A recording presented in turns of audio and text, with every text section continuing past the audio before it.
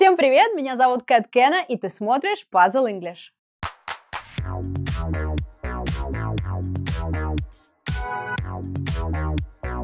Человеческий мозг так устроен, что когда мы учим языки, нам проще что-то запоминать, если есть какой-то яркий образ. Чем образнее выражение, тем проще запоминать. Сегодня в создании образов нам будут помогать братья наши меньшие. Начнем с фраз, которые ты наверняка уже знаешь, просто быстро по ним пробегусь. Elephant in the room, слон в комнате. В русском языке такого выражения нет, в английском есть, ты его 100 раз слышал. Означает оно, когда существует какая-то неловкая ситуация, проблемка, вопросик, о котором все знают, но не хотят обсуждать, да, как-то вот все в курсе, но мы об этом не говорим. Например, the fact that his 35-year-old brother was still living with his parents was a big elephant in the room at every family gathering.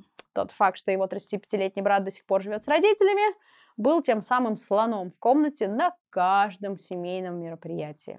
Да, это можно понять.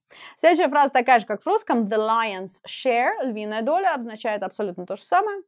Большая доля. My neighbours spend the lion's share of their monthly budget on toilet paper.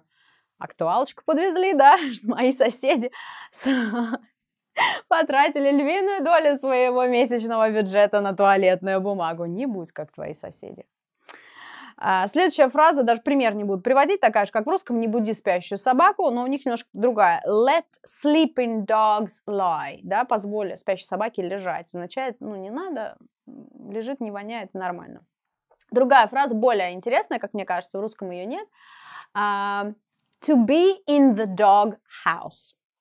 Семантика очень смешная, особенно нам, девочкам. To be in the dog house, быть в будке, да, быть в собачьем домике, буквально означает, как правило, когда бойфренд, муж, парень накосячил что-то, и девочка с ним не разговаривает или как-то себя вот так ведет, он провинился, вот он находится сейчас в будке. Вот такая ситуация. Например, I'm in the dog house. Sarah is not talking to me because I got drunk with my mate last night. Я сейчас в собачьей будке сижу, фигурально выражаясь, потому что я вчера напился с друзьями, и Сара со мной не разговаривает. Дальше переходим к one trick pony. Pony – это лошадка. Pony, one trick – один трюк. Когда тебя так описывают, это нелестный отзыв, это означает, представь себе лошадку-пони в цирке, она маленькая, хорошенькая, но умеет делать только один фокус. Это, как правило, человек делает что-то хорошо, но только что-то одно, или он сделал что-то крутое, но только один раз. Все, да? Например, she released only one hit song, and it was ages ago. So it's pretty obvious now she's a one-trick pony. Она выпустила только один хит 100 лет назад, уже понятно, что она пони одного трюка. Все, больше не будет.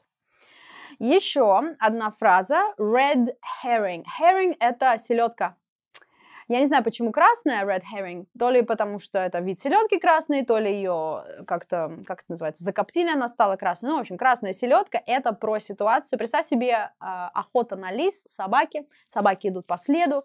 Естественно, нюхают, да, где там лиса находится. Их можно отвлечь каким-то более сильным запахом. Вот red herring, запах этой красной селедки такой сильный, что собак можно сбить с толку. Red herring – это какой-то отвлекающий маневр, когда что-то происходит, чтобы отвлечь внимание от того, что на самом деле важно. Как правило, в газетах можно это увидеть, да, в какой-то прессе, про политику так часто говорят, да, что здесь какой-то начался шум, но на самом деле дело не в этом, под шумок, пока вот люди отвлеклись на вот эту ситуацию, тут на самом деле быстренько хопа, прошли какие-нибудь там выборы, голосования или еще что-то. Вот в таком контексте можно довольно часто увидеть. All this coronavirus madness might be just a red herring. Многие люди тут начали, да, развивать эту теорию, что все это на самом деле неправда. Ну, не то чтобы неправда, что это все нужно, чтобы нас отвлечь от чего-то. Мы сейчас не будем углубляться в эту тему, но фразу запомню. Красная селедка. Следующее, даже скорее не выражение, а фразеологический глагол со словом свинья. To pig out on something означает обожраться. Просто налопаться. We pigged out on all the delicious cakes and pastries, да, мы налопались всех вкусных тортов. Pastry – это какие-то мучные изделия, пирожных там. И сюда же to be pig-headed. Мы говорим упрямый, как баран, а они говорят to be pig-headed. Когда кто-то такой упрямый, что с места не сдвинешь, вот рогом уперся, это вот об этом. Honestly, you are the most pig-headed man I've ever met. Ну, тут переводить не нужно, я думаю, все понятно, да? Дальше, раз уже заговорили о свиньях, я не знаю, почему у меня такая ситуация, сразу свиньи, волки. Вот так. Есть тоже глагол to wolf down. To wolf down – это когда ты что-то очень быстро съел, такой проглотил, как волк. I gave her a plate of pasta, and she wolfed it down. Кстати, обращаю твое внимание, что pig out, что wolf down – оба как бы правильный глагол, да? То есть, если мы ставим в прошедшую форму, добавляем окончание ed. She wolfed it down. Я дала ей тарелку макароны, она просто это все проглотила быстро. Следующее выражение наверняка ты слышал, потому что наверняка я уже его упоминала. Еще довольно часто о нем всегда говорят. To quit cold turkey, когда ты что-то прекращаешь без предупреждения резко. Хопа, и бросил курить. Хопа, бросил пить кофе. Хопа, перестал есть сахар. Не постепенно, а вот так, в одночасье. One day I just woke up and quit smoking cold turkey. I haven't had a single cigarette since. Да, в один день я просто проснулся и просто бросил курить. С тех пор ни одной сигареты не держал в руках. Дальше. To have ants in your pants.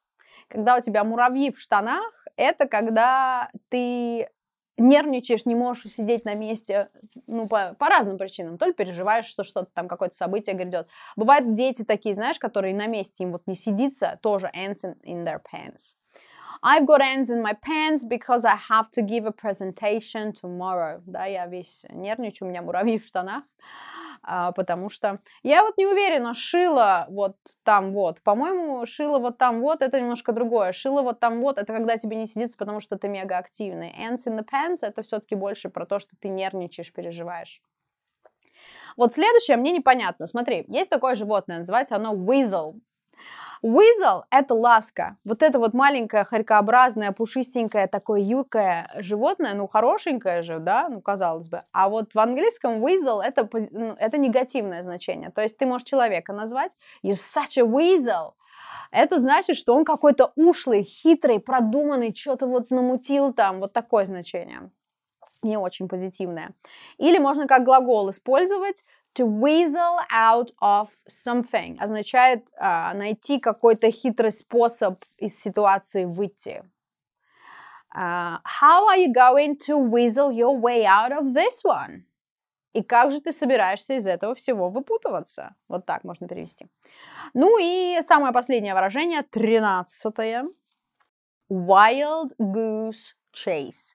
Погоня за диким гусем. Погоня за диким гусем означает отправить по ложному следу или идти по ложному следу. То есть, когда тебя отправляют искать что-то, чего там уже давно нет или никогда не было, когда тебя пытаются сбить с толку, запутать, это вот wild goose chase. Может быть, в любом контексте, в буквальном, когда, например, копы кого-то ищут, и им сказали, там куча, дали каких-то наводок, а они все ложные специально, да, либо, может быть, в любой контекст совершенно, где это подходит. I'm pretty sure he's trying to send us on a wild goose chase. Я уверен, что он пытается сбить нас с толку. Да, например, там у тебя в офисе, я не знаю, кто-то стырил компьютер, и ты этого человека спрашиваешь, знает ли он что-то об этом, он говорит, да, я знаю, это по-любому либо Вася, либо Петя, вот я вот их видел с компьютером, вот вам точно надо, вот, слушай, я даже смогу, наверное, предоставить какие-то доказательства, вам надо разобраться. Человек тебя намеренно отправляет по ложному следу. Вот такое значение.